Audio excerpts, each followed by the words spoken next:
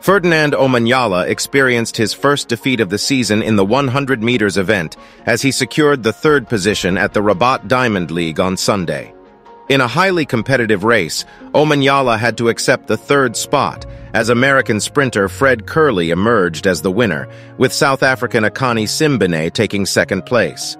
Omanyala posted a slower time of 10.05 seconds, while Kerley claimed victory in 9.94 seconds, and Simbine finished with a time of 9.99 seconds. Africa's fastest man had a sluggish start off the blocks, which contributed to his third-place finish. World bronze medalist Trayvon Bromell was fourth, and world junior champion Letziel Tebogo came fifth.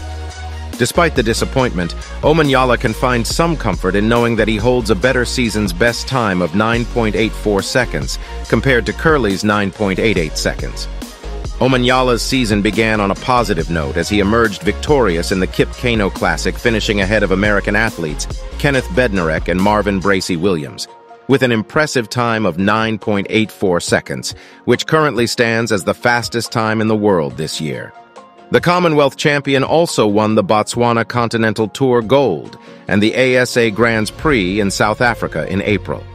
Ferdinand Omanyala now shifts his focus towards the upcoming Diamond League meeting in Florence, Italy next month. He is expected to renew rivalry with Olympic champion Marcel Jacobs of Italy and world champion Fred Kerley of the United States.